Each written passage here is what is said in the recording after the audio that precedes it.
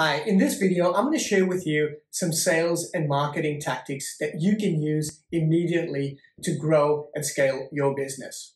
So today's topic is how to use business competitors to your advantage. Right?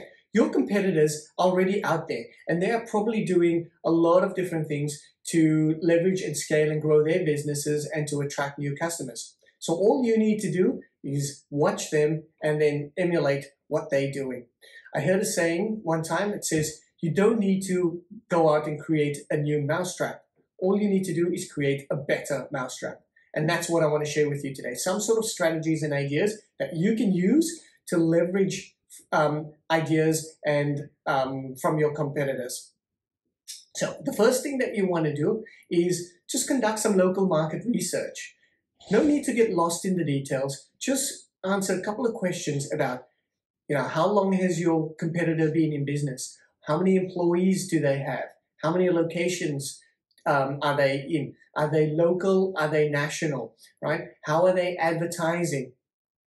If they're selling a product, how do they go out and manufacture that product? If they a service-based business, right? How are they delivering that service? So simple. You don't need to answer all these questions, but try and answer as many of them as possible to give you an understanding of how the competitor is operating. The second thing that you want to do is analyze your competitors' offerings. Analyze their products, analyze their services. What is their primary product? What is their primary service? How do they charge for that product? How do they charge for that service? How quick can they deliver on that product? How quick can they deliver that service? So an example there is, take Amazon as an example. We know that if you are an Amazon Prime customer, for most products, you can get next day delivery. Now, what about your competitors? Do they have some similar offering? If they deliver a service, how fast can they deliver on that service?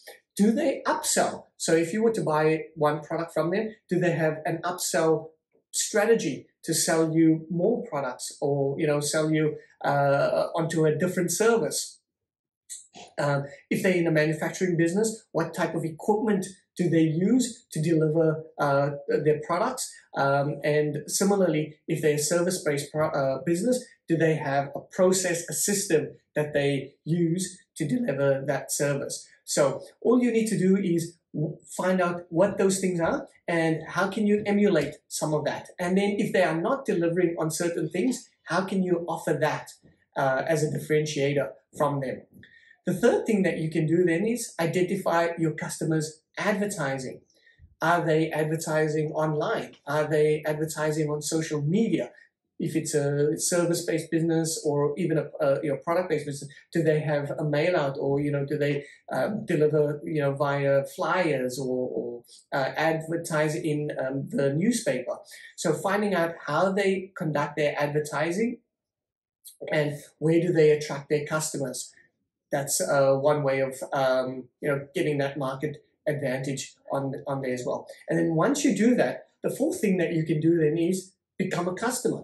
Buy their products, try their services. That's the best way of doing market research and finding out how your competitors sell, market, promote their business. If you are a customer, test the services, put that product through its paces and test it from there.